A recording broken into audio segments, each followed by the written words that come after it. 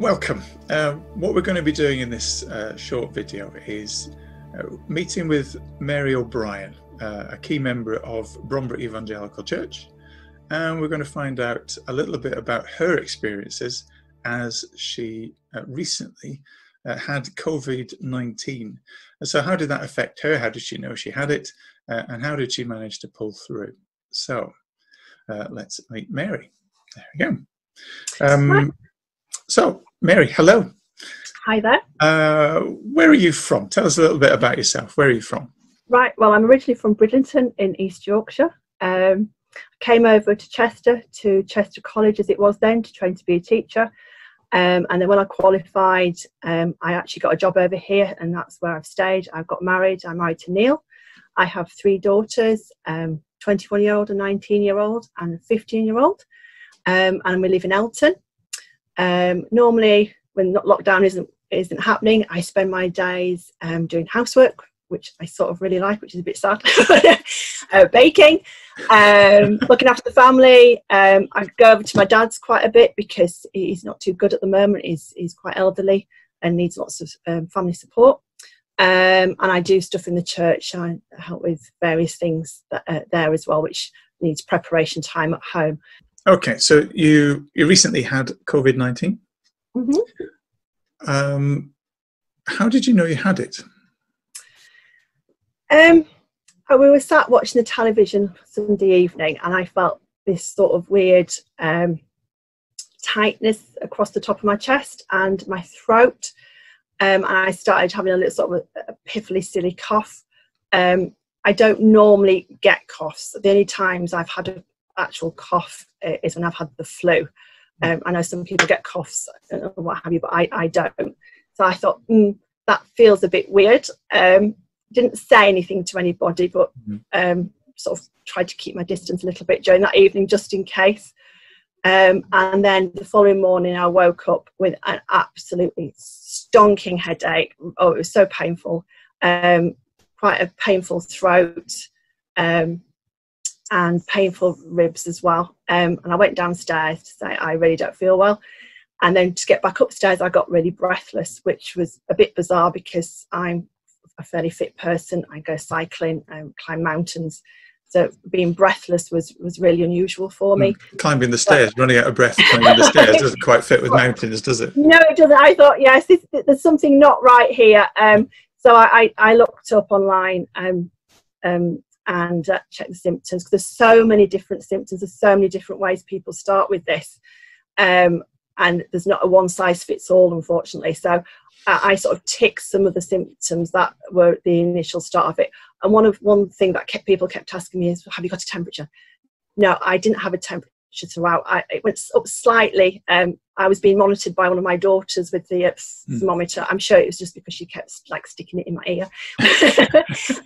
From when they were children, it's an old thing we found in the cupboard. It might not be accurate, but I didn't feel really hot or anything at all. It was just the cough, the breathlessness, and the sore throat, and the aching around my chest and ribs and my head. That were my they were the initial symptoms that I thought, yes, this is something not nice. So how did that week progress then? What were your symptoms as the week went on? Well, they sort of changed daily, really. So the breathlessness sort of continued, especially going up and down the stairs. The sore throat sort of went. I still had this silly cough, but for me, it was the aching body. It was incredible.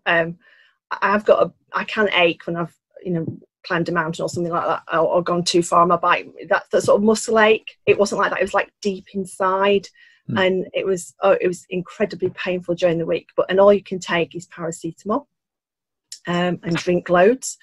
I because of the sort of person I am, I like to find out exactly what's wrong with me and what I can do to help. Not in a sort of hypochondriac sort of way, but I just like to be informed. And that I then realised that this aching was all part of it. So I thought, right, okay, just have to get on with that then.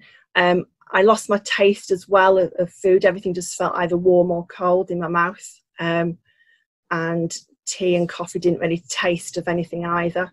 and that sort of went on for the whole week. And then towards the end of the week, I started feeling really, really tired. I had been tired. I was sleeping lots anyway, but I just felt completely exhausted even after being up out of bed for about an hour. So I was sleeping absolutely loads. And again, the aches continued virtually for the whole of the week.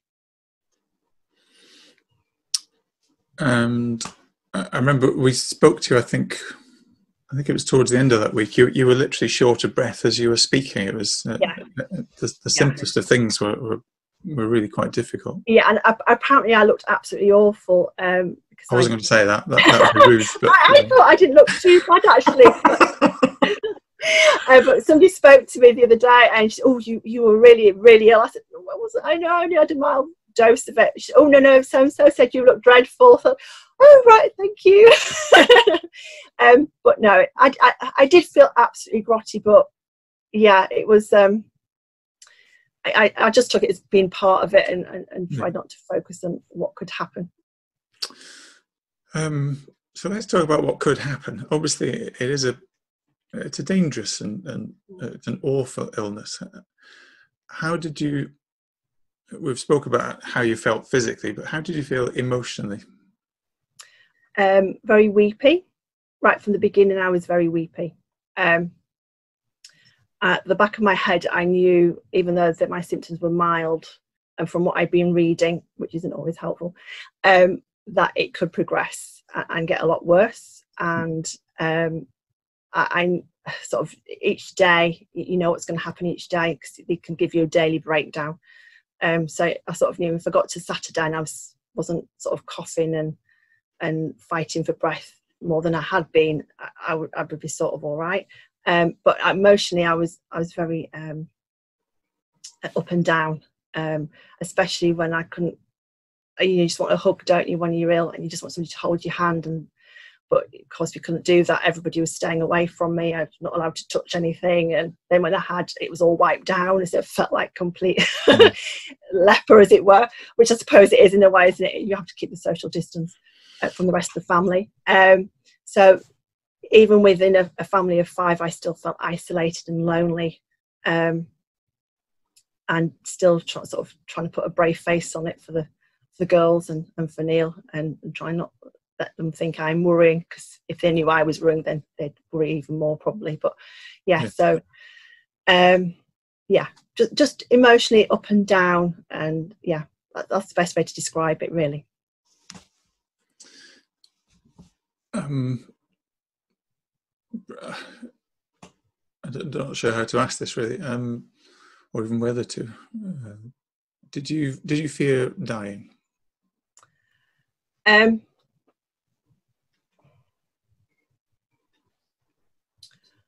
No. As some of you who know me know, I've got a family history of something in that I am at risk of getting. So I've always been sort of mentally prepared that I may get that, and that's when my time might be up. I didn't fear dying as such. I felt that it might come too quickly. That I would be, and the method and that knowing that people were very isolated and lonely, that in a hospital ward without the family. I think it was more, that was more frightening to me than actually the dying itself. That at the time I didn't fear the death. It was more how, and being alone at that point, and leaving everybody, them not being able to be near me, was, I think, more of a concern in my mind. We're meant to be together. We're meant to be in families. We're not made for social isolation. How did you get through? What pulled you through? What pulled me through? My God, pulled me through. When I started the first Sunday evening, as I said, I sort of kept that to myself, and I just prayed that if I did have it, that I would have, the Lord would give me the peace and the mental and physical strength just to get through it, if that was what I was meant to happen. I had been listening to Darren through the daily reflections and the sermons we've been getting, and there's quite a number of verses that were coming to mind. The Sunday, I think it's before the lockdown was announced, but we weren't allowed to meet in church. There was one verse that Darren preached on, and I'm just going to look away because I'm going to read it. The Lord gives strength to his people. The Lord blesses his people with peace. And that's from the Psalms. And I've printed that off on that day. And that's what kept me going. I knew the Lord would give me the strength and he would give me the peace. Whatever would happen, he'd be with me, and it'd be part of his plan for my life and the life of my family. And that in those dark times at night when you feel absolutely grotty and you can't hold somebody's hand and ask for a hug, I just prayed that the Lord would be with me, and I did feel that presence and that upholding and his comforting arms around me. And I knew people from the church were praying as well, and being in a prayer meeting where people are praying for you to be healed is absolutely amazing. And being able to go back the following week and say, yes, God did heal me, it is equally amazing as well. So just known the Lord was with me, knowing that he would give me the strength to get through whatever was going to happen, either way, either to be physically restored or to actually go to be with him. I knew he was with me, and I just had to ask, and he was there. And I really felt that during that week. It's lovely. Quite often in such circumstances, somebody might say, my faith pulled me through. You haven't said that at all. You've said the Lord pulled you through. And you've given all the credit and the recovery, and it is all down to him and what he has done for you. It was his sense of presence and so on. It's all about what the Lord has done for you that is shining through in what you're saying.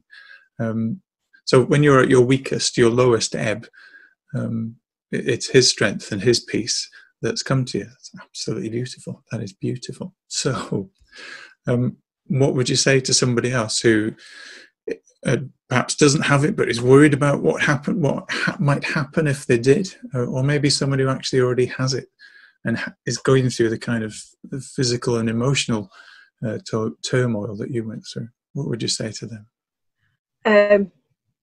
Not panic. Look for information, but don't overlook. Try and ignore all the, if I can say, negative. It's very, I don't mean that by belittling the numbers of people who died. Please don't get me wrong, but the media seems to focus on that side of things, and there are many people who have survived this. So look for information which will help you to sort of support what you're feeling with your symptoms. Look for medical advice as well, but also turn to God.